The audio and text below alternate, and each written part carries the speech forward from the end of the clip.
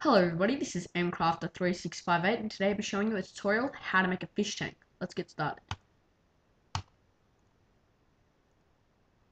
Okay, well, the materials you'll be needing to make a fish tank is trapdoors, some fish, ice, and library books and half slab. Okay, the first thing you want to do is actually put the library books down. Then grab the trapdoors and put them around the library books. Then flip them all up. By flipping them all up gives it more of a embossed feel as well. Now, the ice gives it a tank look to look like it actually has glass and ice in there, or and water in there. Then put the half slab on top to give it more of an embossed feel, like putting the trapdoors. Now, while I was making this, I thought, well, how can I put fish in there? Well, you can't put fish in ice, so I thought, well, put the fish behind it.